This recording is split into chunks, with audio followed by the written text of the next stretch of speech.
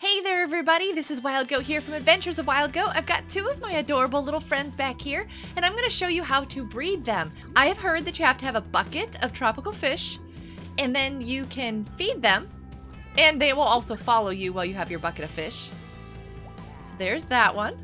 Oh, come here, Strawberry. There we go. And look at that. We get a little baby adorable thing. Oh, it's even more cute. Oh, excuse me, sorry. Thanks for watching, and if you like this video, you can check out more videos on the Adventures of Wild Goat channel, and you can come join us on FNACraft.fun, our public Minecraft server. Goodbye, everybody. Hugs for all.